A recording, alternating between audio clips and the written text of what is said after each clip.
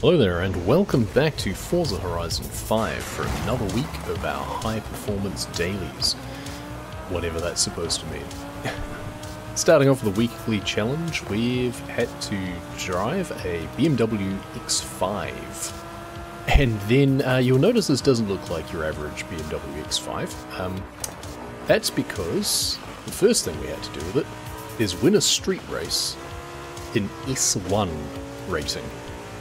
It started off as a B. How did it end up like this?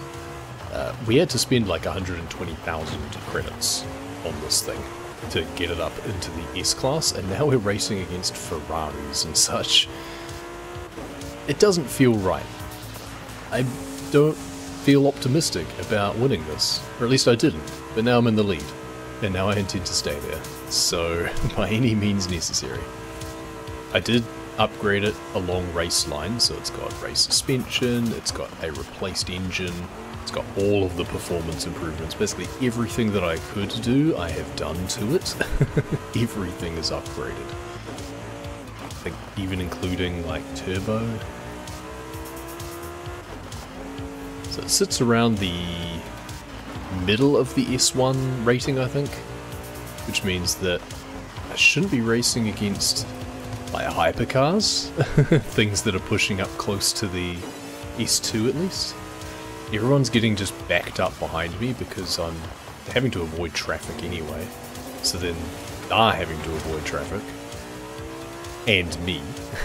So somehow we're managing to stay ahead. I'm just gonna dab the brakes a little bit more around there. The other thing is, of course, this is a four-wheel drive SUV. So I'm having to brake plenty before the corners. It is not the most maneuverable thing, as you'd expect.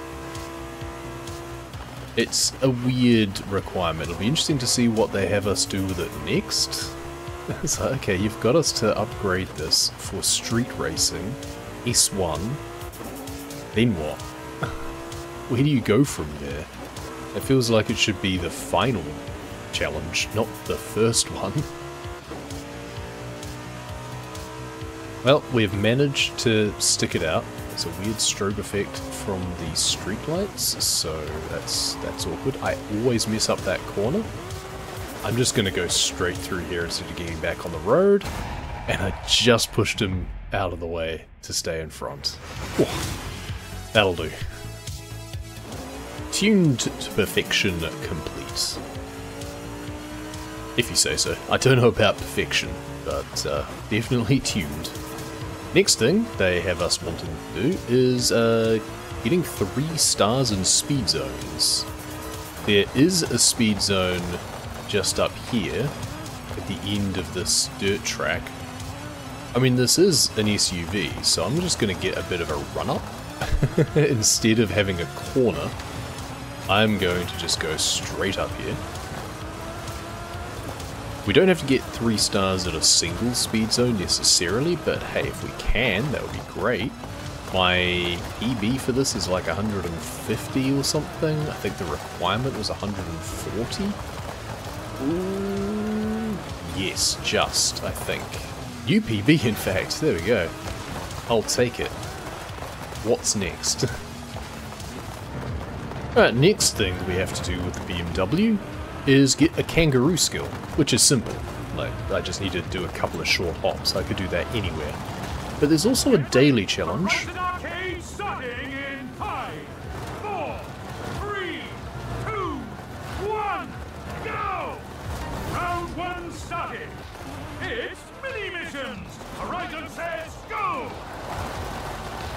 As I was saying, there is a daily challenge for getting to round 3 of any Horizon Arcade event. So I thought, well, I'll do one of those then. And for all I know, earning a kangaroo skill might even be part of it. I'm just trying to get a speed skill first. Oh, finally! It took forever. I was almost running out of room.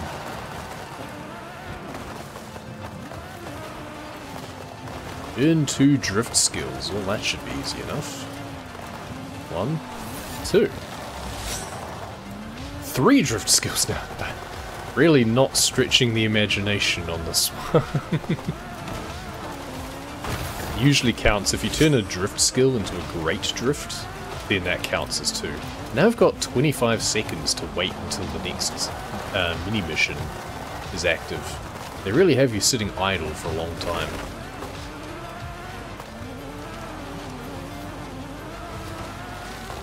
Oh, and then it was just earn a drift skill again. Are you serious? It just had me do 2 drift skills, 3 drift skills, 1 drift skill. Round 1 complete. Alright. Round 2. All the skills, all the time. It's skill chain time. Ah, bank as much skill chain, and it literally just banked my 70-odd thousand that I'd built up from doing all of that. Never mind. We'll just have to do some more on the way there. Because it only counts if you bank it in the area, what you want to do is just try and build up some really good combo as you go. And then as soon as you get there, you just stop and let it bank. And it'll probably just give you the completion straight away. But you've got to remember to chain in some like drift skills and stuff between wreckages and things like that, because otherwise your combo will run out. I don't even know where we're going. I also still need that kangaroo skill, so can we get that like through here? Not quite. That's fine. We've got another round after this.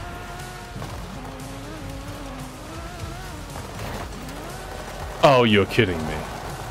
Of course, I hit the one rock that's in the way just before I get to the skill zone. I had like 180,000 points lined up there. And there's more rocks. This is the worst place to earn skill points. Alright, well. We'll see if we can get that kangaroo skill at some point, just jumping around down here. We just need to avoid the rocks this time.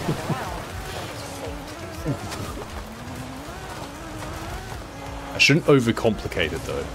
Need to focus on just get the skill points, make sure I can bank them, because I've only got 5 minutes to do this and the next round.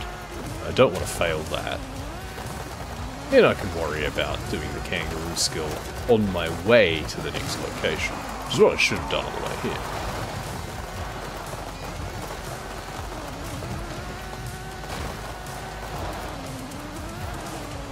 I mean, I noticed that there's someone else here as well, that the group progress... There we go, they just banked theirs and it was only 29,000. That's concerning. I think they've been having the same problem that I have.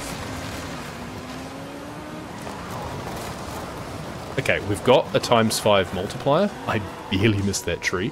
Now's the best time to bank it so we can build up the next multiplier without losing anything.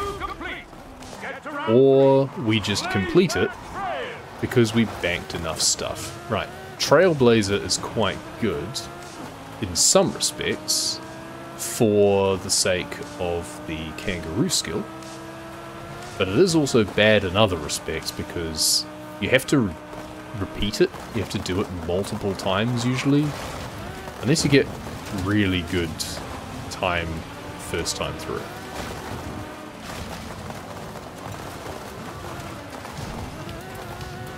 Okay, I saw kangaroo come up as part of that mess of me just ruining that corner, so I know that we've got that, but it just isn't showing up while we're in this. Now, this is annoying. We've got to drive through the tunnel here. I don't like this tunnel very much. The walls do weird things. I'm not going to turn left, I'm going to go straight ahead.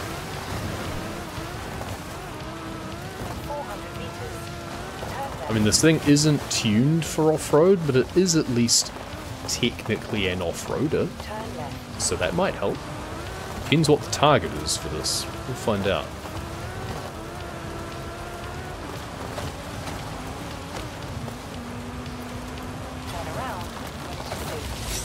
Okay, we've just got to be 7 seconds under on a second run, or we need our friend who was there before to come through and finish it himself, but he seems to be stuck down the bottom there. That's a problem. Here he comes. Here he comes. Will he do it? Will he do it? I think he's in the BMW as well. Will he manage it? Or do we have to fast travel back to start again? Round 3 complete. Excellent. There we go. Congratulations. Sometimes you can trust other people to do the right thing. Alright, so up next, we need 3 more points to get to the halfway point for the season. And treasure hunt, city to the beach. From a busy day in the city to playing on a tranquil beach, rove the land from here to there and will give you points to spare. Okay, we've got a lovely riddle. From that, I can determine we need to start in the city, which should be Guanajuato, and drive a Land Rover to the beach? Player Azul, perhaps? We'll try that and see if it works. Right, so we've got a Land Rover. It's a Defender. I've tuned it up previously to be a B rating with off-road tyres and everything. Because we're probably going to do some off-road. Probably didn't need to start in the middle of town, probably just had to be within the city limits. But just in case, started from downtown, and I've set my route to my house in Playa Azul. And we'll see if that works, if that gives us the treasure chest location. We're going to get to a certain point where we won't be following the road anymore, that's for sure. But for now, I mean, we've got this road that's pretty conveniently laid out anyway between the cliffs and the valley. There's a speed zone up here that I'm not going to go through. I'm going to intentionally just bust through that. Because if you go through a speed zone, all the traffic gets ghosted and then you can't get the skill points from going past traffic. Right, I think it's time to go off-road, especially since we've got a skill song active anyway, so let's just farm that for a bit. We'll probably hit a tree, and it'll break anyway, but, you know, in the meantime, we'll see what we can rack up. Skill songs let you get your multiplier to ×10, which is quite nice. I still haven't had a thing come up to tell me that I've got the treasure clue. There we go, treasure challenge complete. Just as I was saying that. Well, I guess we'll go and see where that is then. We might not need to drive the other 600 meters. And sure enough, it's the other side of the map entirely. Okay. I wonder whether or not they expected you to drive to this beach over here, but why would you? It's so far away. So, the treasure chest is somewhere in the golf course, presumably. I think we've had this one before, and it was like in a bunker or something. Nope, here it is, in someone's backyard. Oh, it's the golf course shop, presumably. 100 Forza points, nothing to sneeze at. Yeah, there's all the golf carts lined up. And with that, we are halfway there, slightly over. Ford Fiesta 23 redeemed.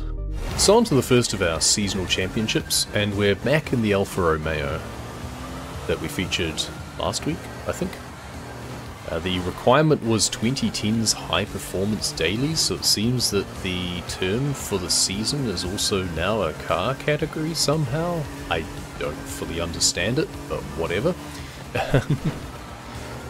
But we're back in this because there's also the PR challenges for the season require A800 or lower super saloons. This is both of those things. So we get to double dip and stay in the same car for longer, rather than jumping between lots of different cars, which I prefer not to do. So this is a pretty short track, quite a restricted circuit around the mountaintop. Less than a minute pretty much if you do the laps properly, which we're not doing.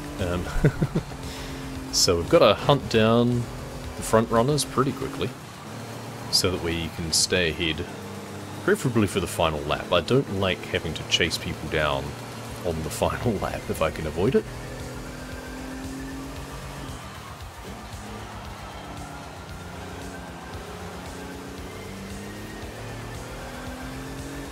So we'll try and do some responsible racing and some good lines through some of these corners. That one's always an interesting one though, because they seem to brake a lot on the previous corner when it's that one before the finish line here that you need to brake most for. I mean, they then don't have to brake as hard for that one because they're already going slower, but... Trying to get through here, get a decent run off there. Once again, they're just going to be hanging in behind me now, I imagine.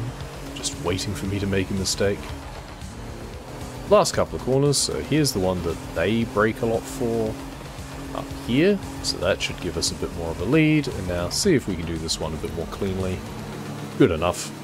We can just cut the corner through that flag. And up to the line for race 1 of 3. Race 2, and it's another pretty rapid race. Circuits with probably, in general, about a minute and 10, minute and 20 in terms of laps, but some of them are much closer to the minute mark, depending on your car rating obviously, but A's tend to be kind of the middle of the road pack, all over the road really.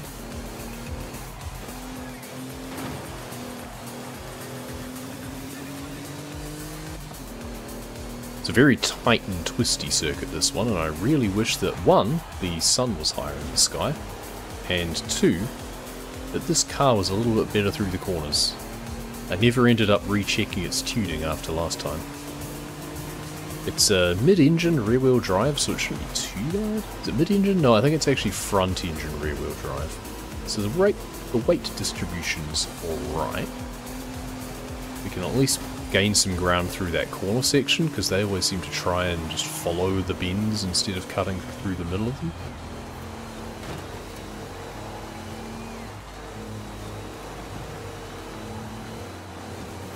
Another chicane section through here that we can cut ahead.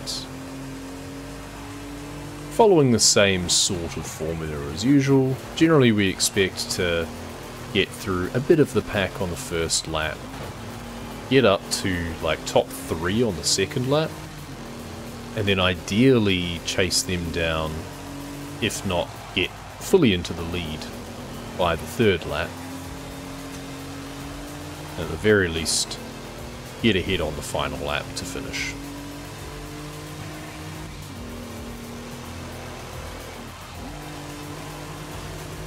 Brake a little bit before that corner because they had trouble with it last time.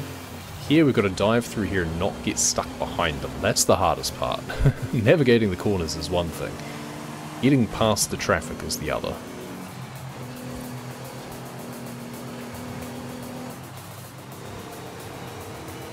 So, best lap so far is just over a minute. We don't have any flotsam in the way. Let's see if we can get under a minute on this one.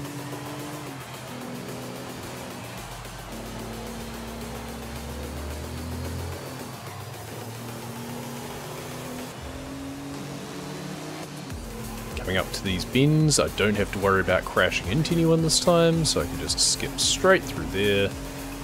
Will we get under a minute? No, not quite. Not even my best. Interesting. Just goes to show that sometimes even when you really try hard and do kind of what you think is your best, sometimes it's better to just fluke it. You do better sometimes just by not thinking too much about it and just going with it. That aside, we no longer have any short circuits. I wonder whether or not we're winning an electric car out of this. We have a sprint now anyway. Which we rip through here. Which, I mean, in keeping with it, is a pretty short sprint race. With a very annoying bend in the middle of it. This one here. Yeah, they're all just crashing into each other. Alright guys. Can you not pile up, please? Honestly. I despair at the AI sometimes, seriously. Like, sometimes they'll seem to be racing really well and you struggle to keep up with them. Other times they do that, and they just all crash into the same corner. It's like, what am I supposed to do with this information? How am I supposed to know what I should expect when I'm racing against these guys? Anyway, We're up to 4th, we need to come at least 3rd usually to guarantee winning the series, so we're not too far off. But we are running out of racetrack, because we just have these few bends, and then we're on the motorway, and then it's the finish. So that's a worry. I really needed to get ahead on those corners back there where they were all piling up. Do we have the legs to take this guy? I don't think so. Do we have enough points to secure the championship? We do. We don't have to restart. We're 4 points clear in the end. So we did win a Xpeng P7, which I think might actually be the electric car that I joked about, and I think might also be a super saloon that would qualify for the PR challenges that we wanted to do. But we're going to stick with the Alfa for now, and hope that it does what we need it to do. What we need it to do for now is fly 260 meters off this danger sign, which is not really what it's designed to do. That was not good. 212? I was hoping for more. The key point is that it has to remain in A800, so I can't just boost the power. Or if I do, I have to lose other things. Let's just get some cleaner lines through here. I wonder also whether or not the direction that I jump matters. If we go more off to the left, we might not hit that little hill. Nope, even worse. We're going to have to try something different, I think. But realistically, I think I should have taken it as a cue that I wasn't winning those races as easily as I should have, that not all A classes are created equally. And this Audi RS6 we've tuned up should jump a lot further. It's got a top speed of 360 something, instead of the Alfa Romeo's 280 something. Sure enough. I think the only risk we had there was failing the danger sign in the first place. And that extra top speed should help us when it comes to our next PR challenge, which is the speed trap along the top of this mountain road here. It's just after a tight corner, so we've got to be careful on our lines leading up to it, especially since there's a very steep drop off the side up here. It's also traffic, which is very helpful. We need about 210? 209, is that good enough? It's good enough. Just. I'll take it.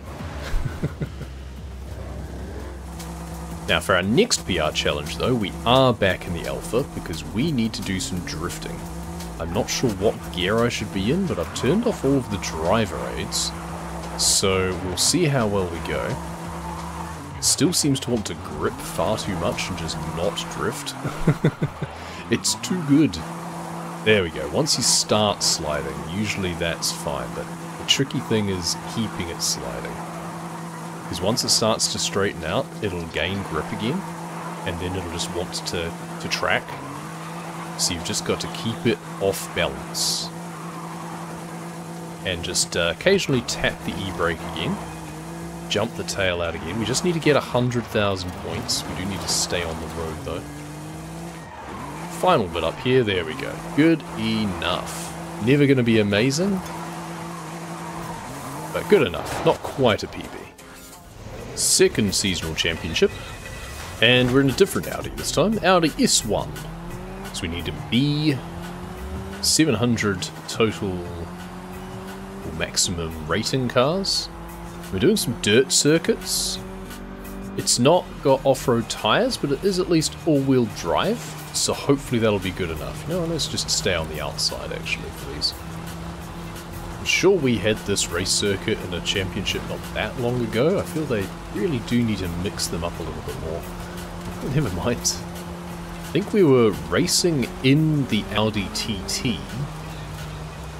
which, interestingly, is the reward from this seasonal championship. So kind of come full circle a little bit. Racing one Audi to win another that we already own anyway. It certainly does get to the point sometimes where if you already own the cars that you win from doing the championships, the incentive is not so much there. But at least in this one, unlike in 4, where you just get kind of stuck with them, where you just sell them, you can gift them to other players, which is nice. Got to admit, we are struggling a little bit to catch up on this race, which I feel I have had issues with before. I'm not sure whether it's because they have off-road tyres and I don't, but then the road segments also seem to be a bit of an issue. Or that this car is just not tuned very well. It's entirely possible. Might be a case of so long as I can get at least third, if I can overtake these two, which unfortunately just got in my way, but there's one, and I just need to get past the next one. That'll be a good start. I think I might just need to jump in and give this off-road tyres, which should then probably reduce the rating and allow me to then do some other things as well, hopefully. And that might make the next two races a little bit easier. Or we can just get lucky and hope that they slip up and we can dive ahead, maybe? Question mark? We've got a few more tight corners. We've just got to stay in touch and try and take advantage of anything that they make mistakes on. And just cut the corner as blatantly as we can without it telling us off. No can do. We're just going to be tucked in behind, but we'll be third. And then we've just got to do better next time. Alright, this time it looks pretty much the same, but we've given it the off-road tyres and rally suspension and a rally diff as well. We'll see if that makes much of a difference. I was tempted to just take the wing off though, quite frankly, because our speed stat is terrible. But generally with the dirt races, top speed, not as much of an issue. Oh come on, I barely touched him, didn't you? Killed my combo over that. Never mind. There goes my clean start. Okay, much quicker getting up to second place this time. I think the off-road tyres really help. Either these two also have them, or they just had the benefit of starting at the front of the grid anyway. Yeah, get out of the way. Won't be as good on the tarmac. That's fine. We just cut the corner and go on the dirt that way instead. We've just got this corner section to work our way through here now, where we're managing to hold our lead.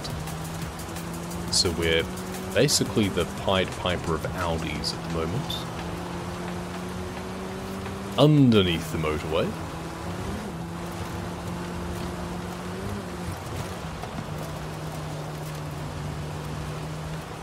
Always feels like we're braking much more heavily than we need to when the AI on the minimap just kind of concertina up and just seem to get right up behind you, but of course they are braking as well. So what matters is so long as you can sustain the lead you had up to the next corner, then you're not doing too badly. That felt a lot easier with the off-road tyres, not surprisingly. And now we're in the final race, where honestly it feels like I probably would have been better to just stick with the road tyres again, because I know that this scramble race does not actually have that big an off-road section. It's quite a short little track around the town, and this bit up here past our player house is basically the only off-road segment. So we'll be doing this 3 times, so we've got those chances to make advantage out of our off-road capabilities. But once we get back to the road at the end here, it's just tarmac though, the whole way back to the start-finish line.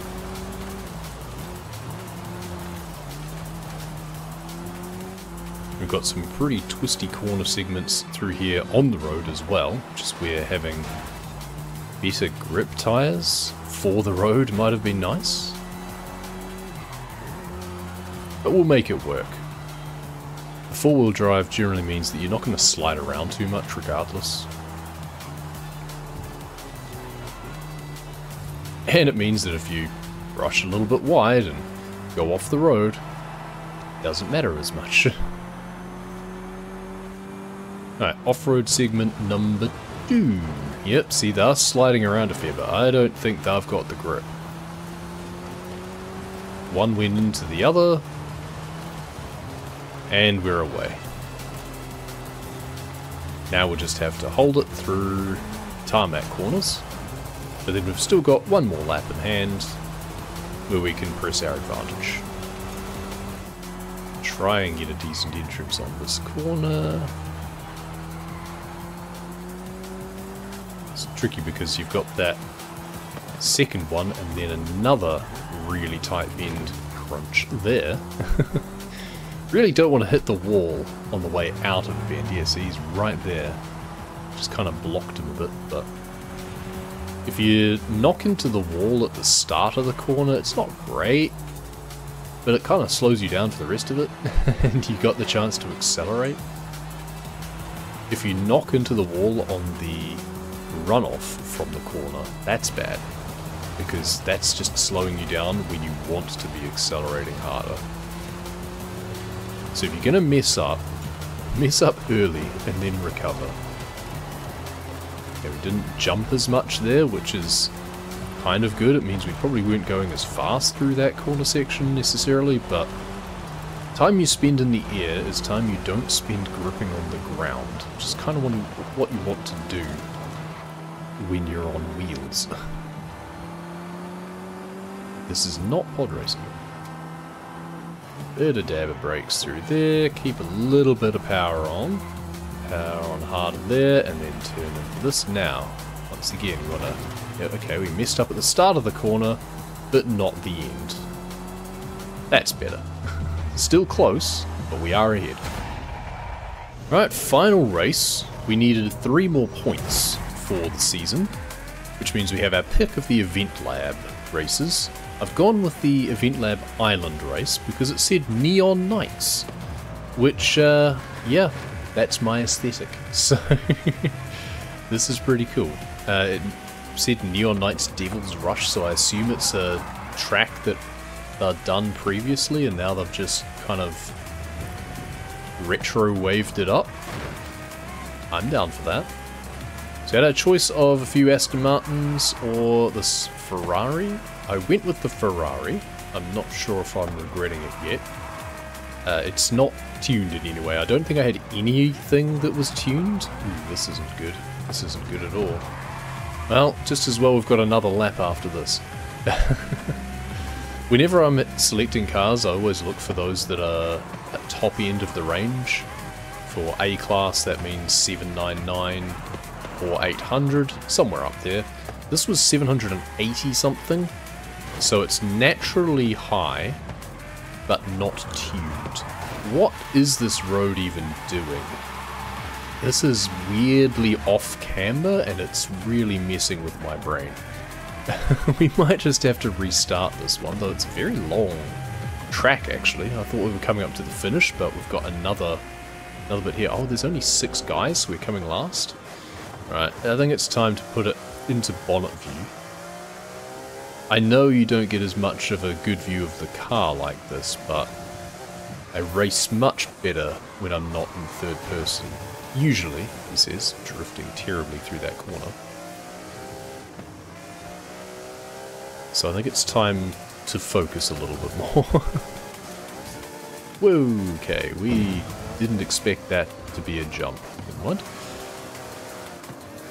Catching up to come first is going to be tough. Especially after we had that mishap earlier.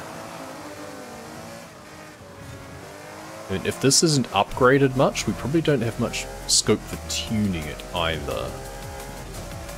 The fact that we're up against those who have big rear wings and everything means that they are likely tuned from like a low 700s up to the highs.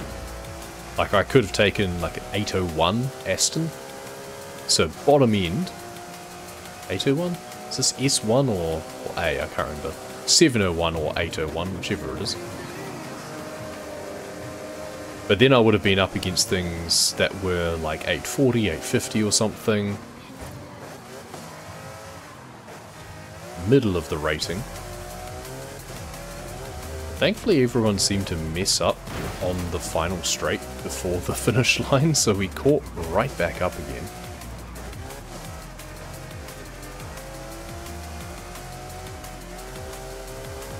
But we are going to try and hunt this guy. Okay, let's push him off into the area that we made the mistake before. There we go. Didn't work.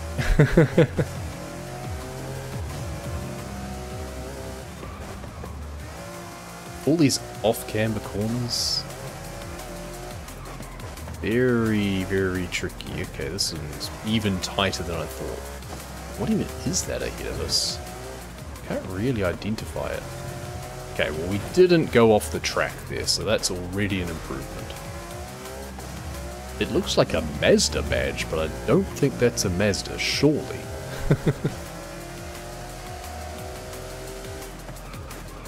If it is, it's had some serious tuning.